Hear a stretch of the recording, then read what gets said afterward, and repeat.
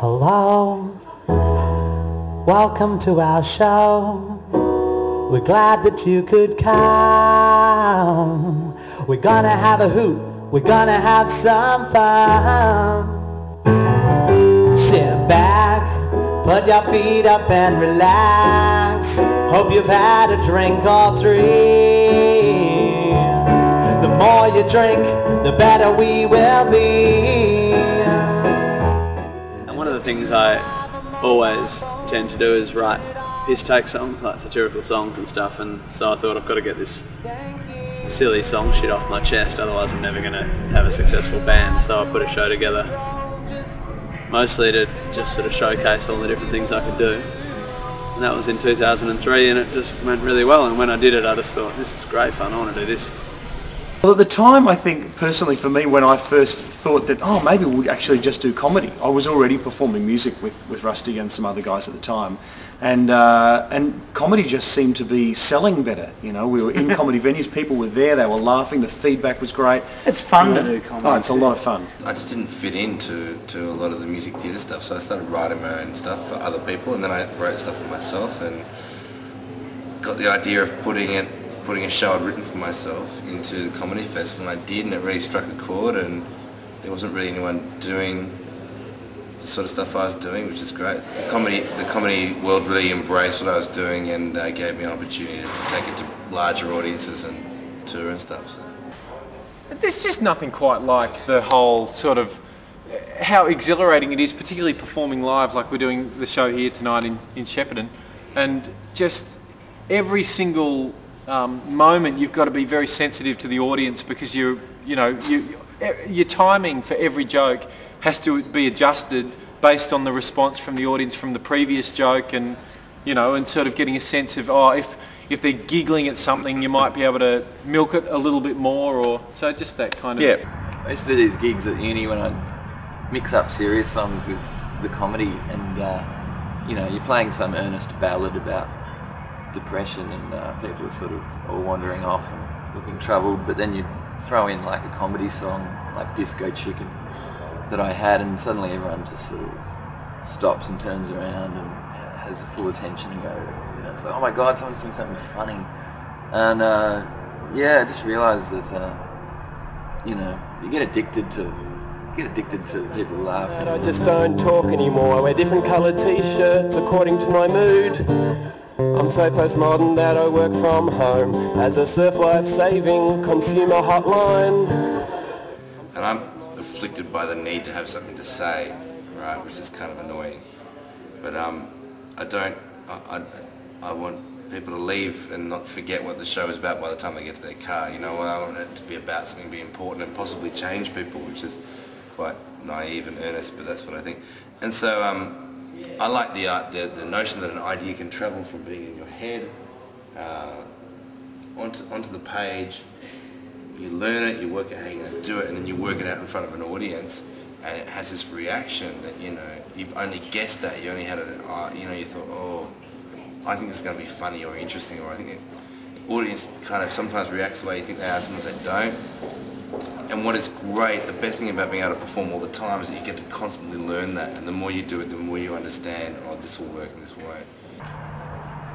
There's a few, I don't know, it's funny doing because the whole Bedroom Philosopher thing's like, my main shtick's always been the Bedroom Philosopher's kind of an awkward, nervous, weird kind of character, which is possibly just an exaggerated version of me.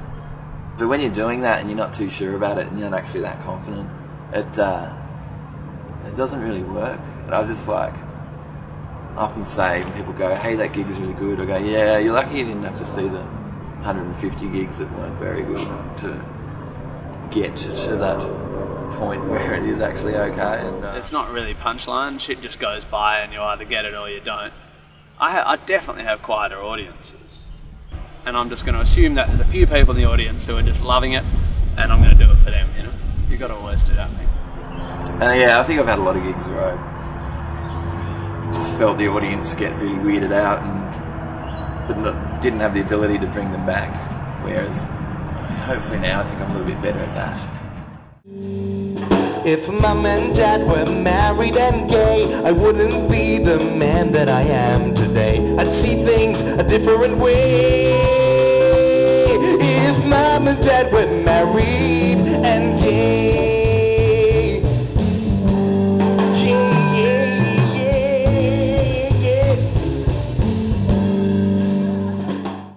I think I was like the nerdy music kids. I think, you know, was me. It was all the people who were trying to hang out with me. Oh, I had to sort of pick and the choose. problem was, yeah. I was kind of not really in the main cool kind of group. Sort of on the fringe. I was in high school, tended to be with kind of the music-y sort of performing people, and the really sort of cool people were the kind of sports kids. Rusty wasn't like the funny guy in the class, but he used to write for that guy. Yeah. So. And I did all my homework and did a couple of plays. Never got any parts in any of the plays. I got kicked out of the music school. I quit piano after grade 3. Got kicked out of the choir for not turning out to practice. They weren't particularly interested. But you know, my up until year 12, my hobbies were bodyboarding and hockey and running. You know, I was much more interested in that stuff. But I hung out with the I hung out with the funny kids. I didn't hang out with the toughs or the, you know, the sports people. That's for sure. I was just a bit of a nerd, but I think because I had the ability to hurl out wisecracks and stuff instead of getting really angry when people tease me. You know, the whole comedy being a self-defense mechanism thing, it's quite a valid cliche, and sort of felt like the jester for the king and queen, who were like the really cool people. You're just sort of there for more entertainment value. I kind of moved around a little bit. I think I got on with most people, really. It's hard when you're trying to, like, I'm 30 now, and so I've done some really fun things in the last 10 years, like put out a lot of work and, you know, composed and done lots of different stuff, but you do have to do a lot of work justifying yourself to yourself in the face of your peers who are going on and earning money and having nice cars and jobs and stuff, especially when peers of yours that you think are a bit thick are really rich, and you go, fuck, so you can get rich when you're thick, fuck, what am I doing, you know? It can be quite frustrating, so you do a lot of that. Yes, arts are very important, you know, what I'm doing is important, but half the time you don't believe yourself, and you just go, dude, you're just indulging, or what the hell, why are you doing this? You're not helping anyone by being an artist, you're just doing it because you want to show off or something like that. So there's a lot of that self-doubt. I spent a lot of the first couple of years in Melbourne feeling very shit about what I was doing, while all my friends were having jobs and stuff, but now they're all fat and balding in Perth. And for me, it's all just bitches and coke. It's great. They keep coming up, and now like we're married and we have kids and stuff. But I see some kids from school who was like, you know, the cool kid or something, and he's just like this big fat guy with like, you know, 3 kids and little family guy kind of thing. And digging a hole. Yeah, digging a hole, and or an accountant or something. You just go, man, you know, it's not for you. No, exactly. We're still basically, yeah, doing things that we were doing when we were in our early 20s. Although we treat it very seriously, as a, you know, as a business. Now that we've got kids and stuff, definitely. I find it's hard to get an idea. If you get an idea that's good, you get an idea that's good, you can write. That's no issue. But you know, you can spend all the time doing writing, but if you've got no good ideas, and you stuff. Sometimes you get heaps of ideas and then you have none. So it's a little bit difficult. I think it's like the feedback. You know, you do a funny line, you immediately get a laugh or not. Makes you feel good. Yeah, it definitely makes wanted. you feel good. And then people, there's not many jobs where when you finish work, someone comes and says, "Man, you were fantastic. That was such a great job. You really picked up that garbage so well." You know, no one says that to I guess overall, to do it as you're living, it's fun. Like we treat it seriously, and we go and we sit in our office when we write, and we try and think of jokes. So that invariably involves laughing and trying to think of fun stuff. So it is a fun thing to do. Sing, I am an audience member. Why are you making me sing? Why are you making me sing? You self-indulgent wanker. You self-indulgent wanker. Just get on with the fucking show.